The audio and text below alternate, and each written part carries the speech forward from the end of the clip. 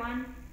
Today we're talking about an interesting case that I think many of us could relate at some point in some way. Maybe not exactly in the same way this person is, but some aspects of it could be something that we have dealt with at some point.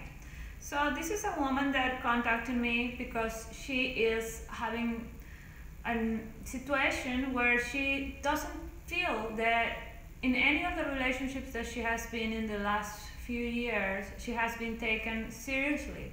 So she doesn't feel that her energy, the energy that she's projecting is the right energy, or there is something wrong in her that is sending this message to all the people that she meets that she's not a marriage material, or she's not someone to be taken seriously.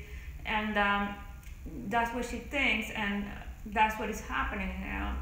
The people that she's been dating, they don't really last long, or they don't treat her well. Things just don't work out. Things don't seem to work out ever with anyone. And so she's trying to find out if there's something wrong in her, something that she's projecting out there, saying, this is, I am not worthy. And I said, maybe let's take a look and let's see what is in the discordant energies, or in the trapped emotions section, and let's see what you're projecting, because that's what we are projecting. Everything that is in the closet there, that is our trapped emotions, that's what comes out. So we did a soul restructuring. We went through the process of activating the main purpose, and then we went through the soul restructuring portion. And I was able to find that throughout her life she had accumulated several discordant energies, but most of them were in the element of water. So there was a lot of water imbalance in her, which makes her very sensitive. And what happens? Our soul doesn't really see faces or knows statuses or anything. Our soul only sees elements. So our soul knows that we have an imbalance in the element of water, and it's looking for something or someone out there that can balance that element. So the people that she has been attracting is the opposite to her. Are people that are in abundance of water element when she has a lack of it, or the opposite. And it's usually people that have the opposite effect to the water element imbalance. So what happens is people are completely non-sensitive, are very not interested in love, are people that are just completely in denial of love, and where she is completely sensitive, looking for love, looking for to be loved. And that's the situation that many of us encounter sometimes, especially those with the balances of the water element.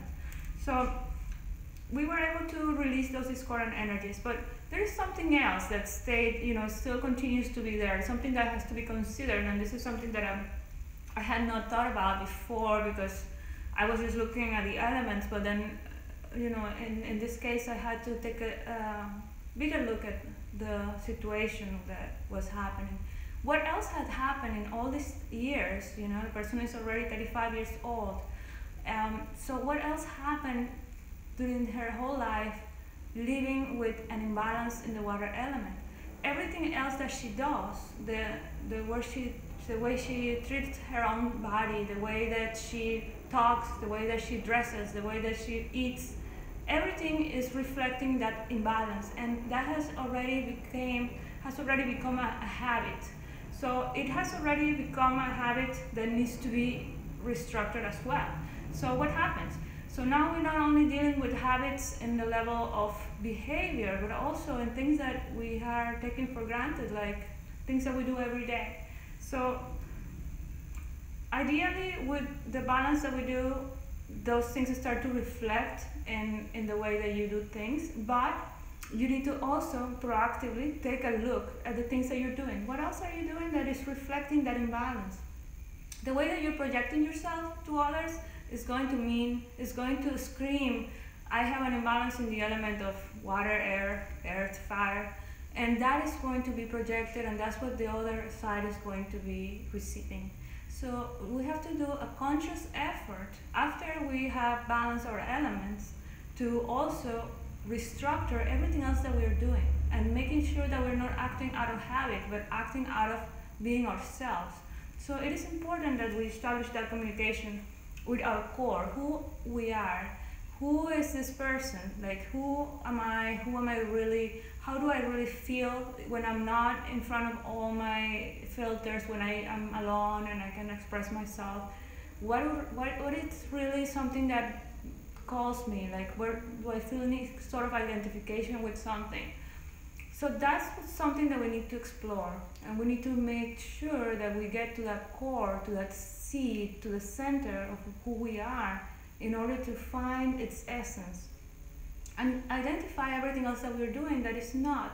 So this is something that happens usually when we are able to get to the level of awareness.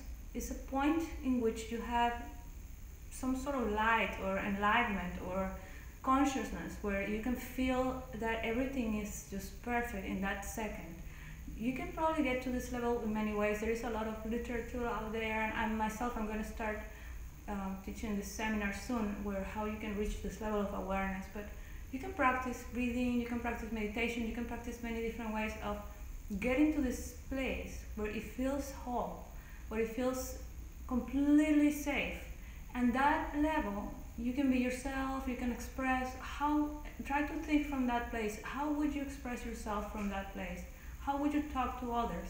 How would you like to be treated? How would you like to dress? How would you like to change the way that you dress, the way that you eat, the way that you have managed this far, your health? How do you, everything from that point, from that level, and see how it would be different from what is happening now. Is the only way to get to the center, to the core of who you really are, and to separate that from what is a habit now and what needs to be changed consciously. So this is not just a work of the soul and all the etheric aspects.